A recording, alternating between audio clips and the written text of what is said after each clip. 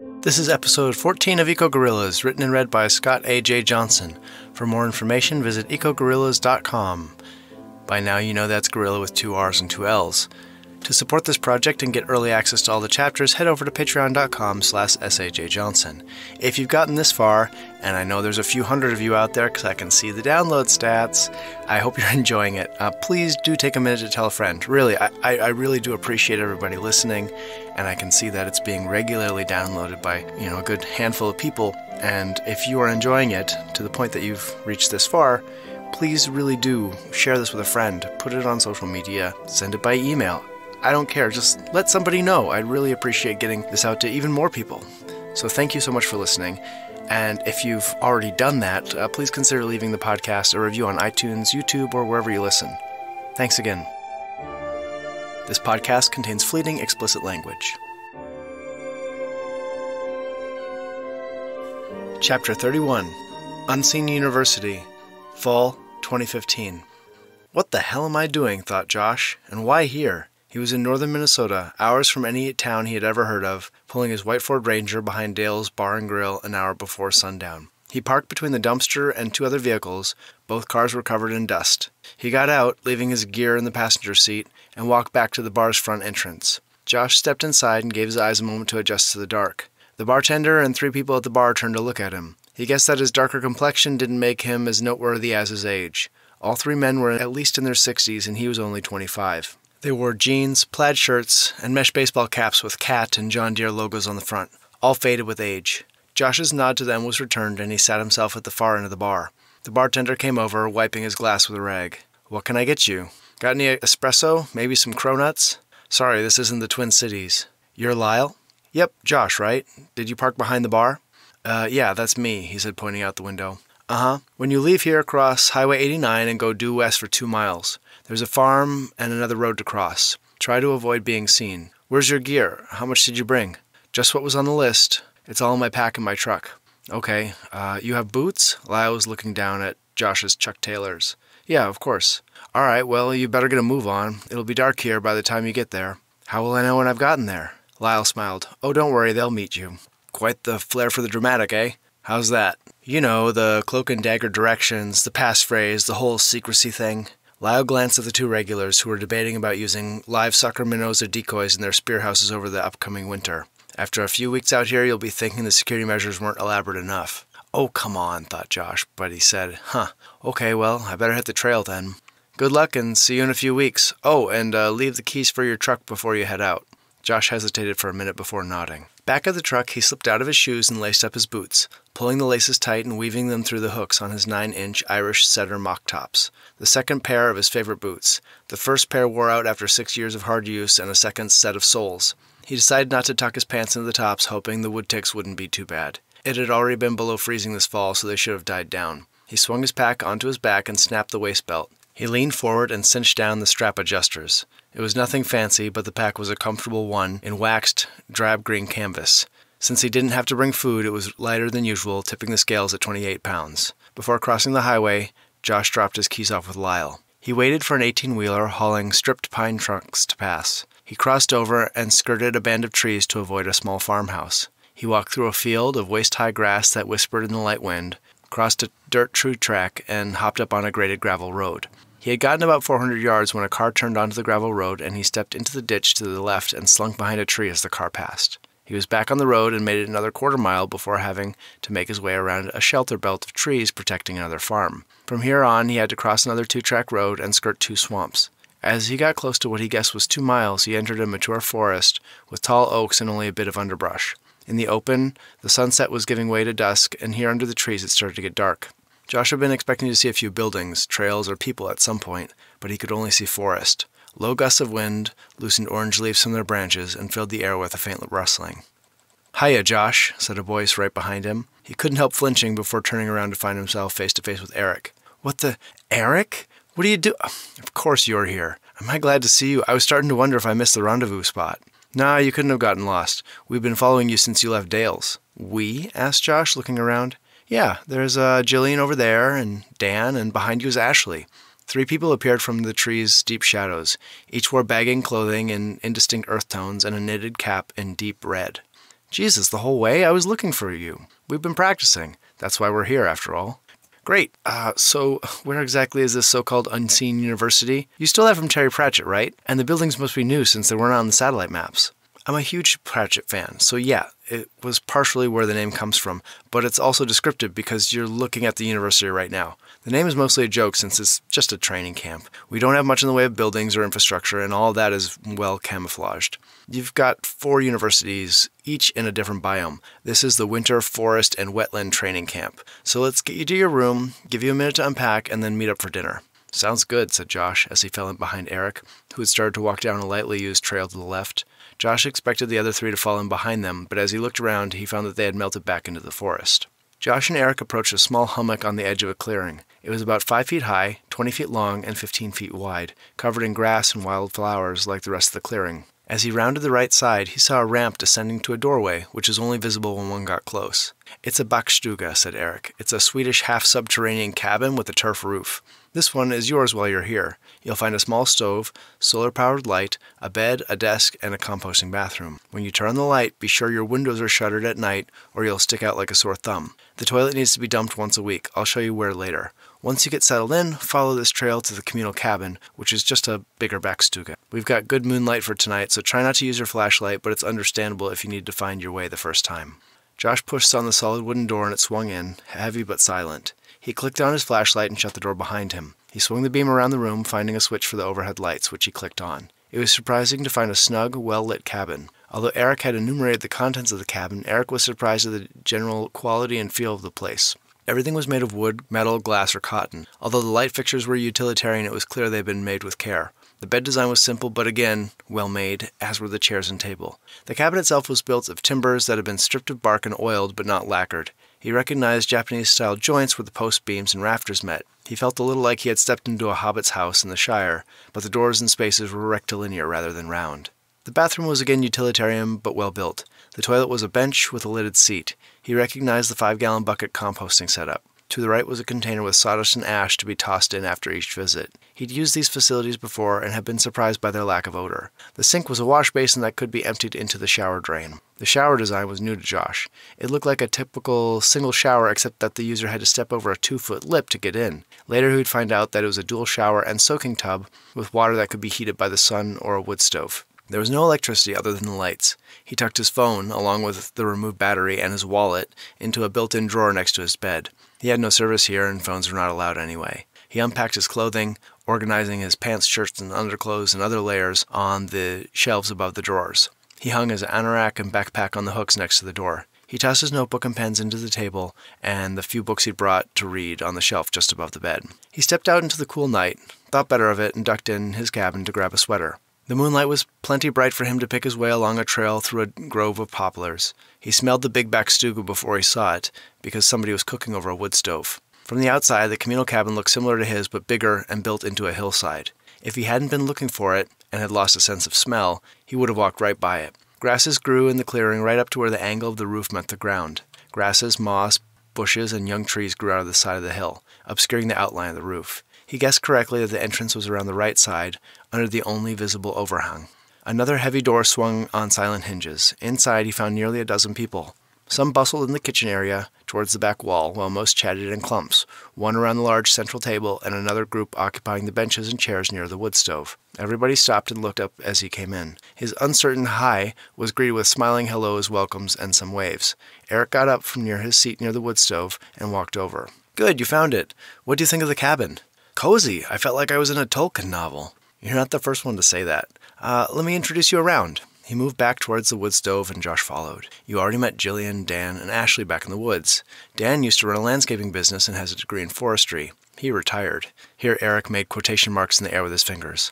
And has been with us for a while now. Right now he's a trainer, but he's helping us plan infrastructure that utilizes and mimics plants, like green roofs and forestry that is actually sustainable. "Hey," Dan said after giving him a perfunctory nod before turning back to the 2 young women. Eric had cut part of their conversation. "After I worked in the Heinz ketchup factory, I couldn't touch this stuff for years afterward." Dan was the oldest person here. Josh judged him to be in his mid-50s with short gray hair that had grown sparse on top. Thin and lanky, he had sprawled over one of the back chairs. He talked with his hands and intensity. Jillian and Ashley, Eric pointing to the two women, were students of mine. We remained in touch, and when we started to get serious about the project, they joined up. Both women tore themselves away from Dan's ketchup story just enough to smile and nod. "Hi," said Jillian, who kept eye contact with Josh a beat longer than he expected. She was fairly tall, with faint freckles and long red hair braided behind her. Ashley was shorter, with cropped blonde hair poking out from under her hat. In the light, Josh could see the drab clothing he had noted on their first meeting in the woods. Sweaters in dark gray, brown, and tan, as well as grubby Carhartt pants that had started out as brown, orange, or dark green before being stained and faded. Each wore a red cap like Eric's. Jillian's had a complex cable-knit pattern. Ashley's was simple felt, and Dan's had smudges and a few neglected tears. Josh looked around the room and noticed that most people wore these odd slouched wool hats. A few more were left hanging on hooks with their jackets. "What's with the red hats? Everybody looks like Papa Smurf. I thought we were supposed to be inconspicuous." "They are Phrygian hats. They've been the symbol of liberty since Roman times and revolution since the French one. But yeah, you're right, they do catch the eye. We wear them here for training, and later they'll help mark out our comrades as it comes to outright conflict. We do wear red knit caps, hard hats, baseball caps, or bandanas, even when out working incognito. If the authorities catch on, we'll have to drop it, but for now it helps us identify ourselves to one another. Publicly, we're all EcoGuerrillas or Deep Greens, but internally we have divisions. Here we're the Silvestri, or Green people. The name comes from the native English insurgency that harried the Norman conquerors. Paul Kingsnorth, the Dark Mountain guy, and a few others argue that the green man faces carved on Norman churches represent the guerrilla fighters who lived in the forests. Eric slipped his cap off his head and fingered the thick wool. At any rate, most of us knitted or crocheted these hats ourselves. Ask Jillian over there to show you how if you want. She's one of our better knitters. We generally have the evenings free, and a lot of us have projects we work on while hanging out. Okay, let's get to the kitchen area to complete the introductions. This is mostly for your sake, because everybody here knows more about you than you do about them. As they walked to the back of the building, Josh said, "Well, that's not true in all cases. I know Lauren, of course." Lauren looked up from her cutting board. "Hey, Josh, so glad you made it. Grab 10 bowls from under the prep area over there, would you? I'd give you a hug, but my hands are covered in fish." She was wearing a gray t-shirt with cut-off sleeves, probably to show off her Lady Justice tattoo. "Have you gotten any new precedents added to your collection?" Josh said, pointing to the string of court cases emerging from Lady Justice's robes on her right arm. "Nope. Lately, most of the decisions are going the wrong way." "I haven't seen you since this summer. You and Eric moved away. I thought you were homesteading up in Wisconsin. I should have known you would be here when I saw Eric." Eric had stepped behind Lauren, putting his arm around her waist. "You think I would let him go off to wage war against the industrial machine all alone?" "Hey, I'm Jair. Glad to meet you." Josh felt his hand being pumped up and down and turned to find a short but tough-looking man with a thick salt and pepper beard and hair. "Jair is responsible for the amazing fish curry we're going to have tonight," said Eric. He pointed to a woman about Jair's height with brown hair and a big smile. "And that's Haley over there minding the wild rice.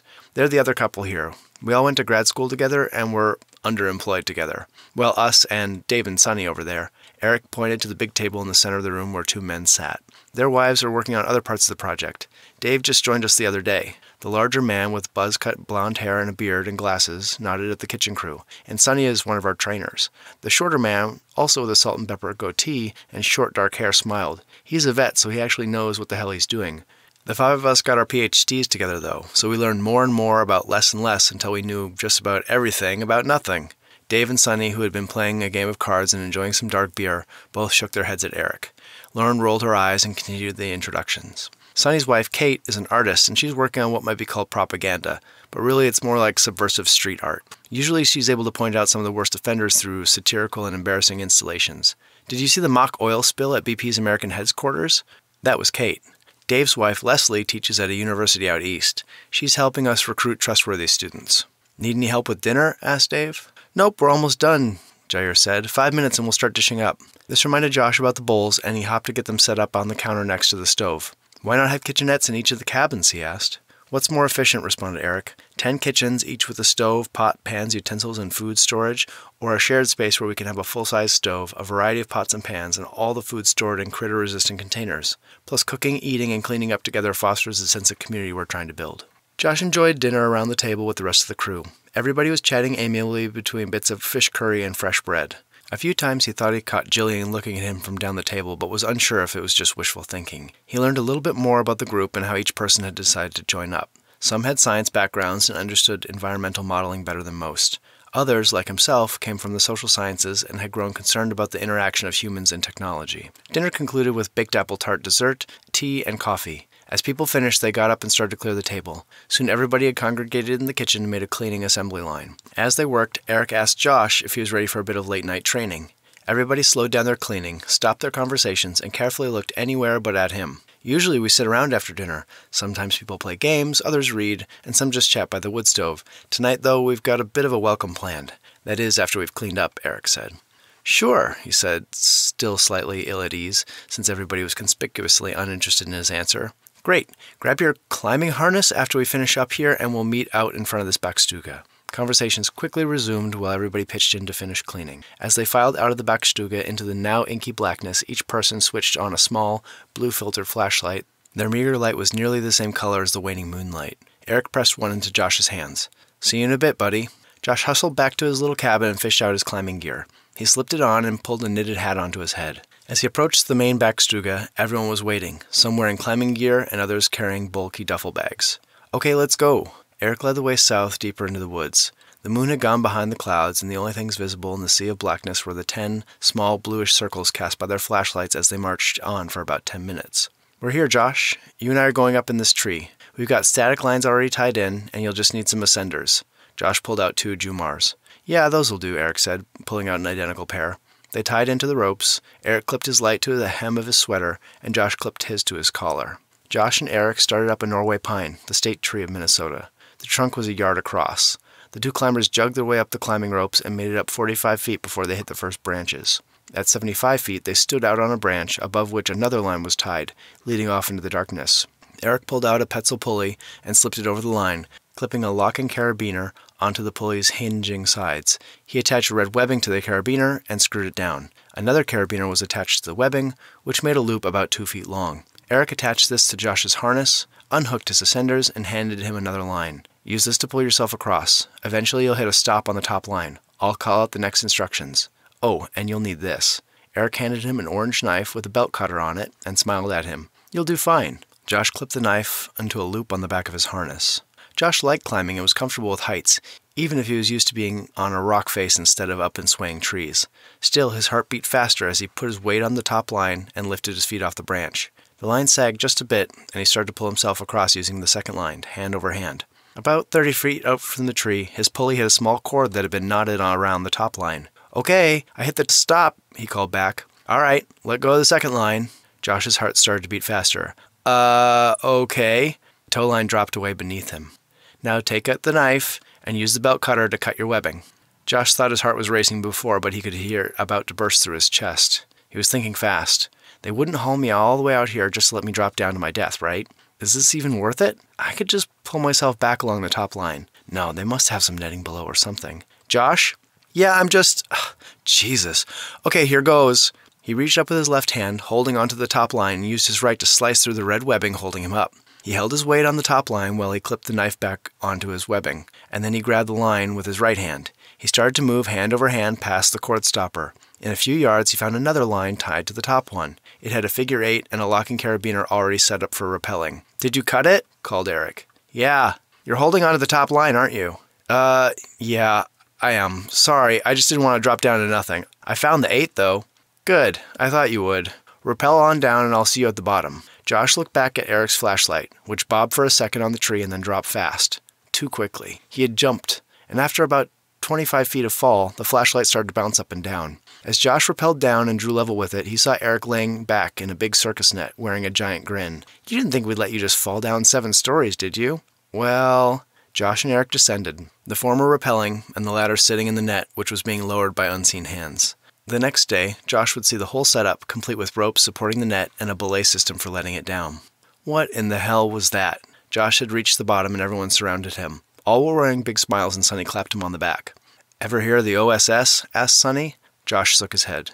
The Office of Strategic Services was the precursor to the CIA. It was started during World War II to train secret agents to work behind enemy lines, mostly in Europe and Southeast Asia, arming Ho Chi Minh. Their training happened at a place called The Farm. You just went through one of their tests. Their recruits had to climb up a ladder to the top of a darkened barn. Then they were told to hang on a bar over what they thought was a 3-story drop and let go. Most did and landed on a platform just a few feet below them. They became field operatives because they followed orders. Some said to hell with it and climbed back down the ladder. These people ended up working as analysts. A few kept moving down the bar and found another ladder that led to the roof. They became field commanders because of their ability to think on their feet, or hanging by their fingernails over a deadly drop in this case. Ah, I see. A bit of hazing and testing right off the bat. Yep, Eric's net had just reached the ground. I didn't think you'd back down, but I wasn't sure if you'd just drop or if you'd continue climbing down the line. This isn't the only information we use to distinguish the various roles people will play, but it's fun to see how everybody reacts to a bit of stress. Don't worry, you'll get to see how next week's newcomer fares. Just one person comes in each week? Asked Josh.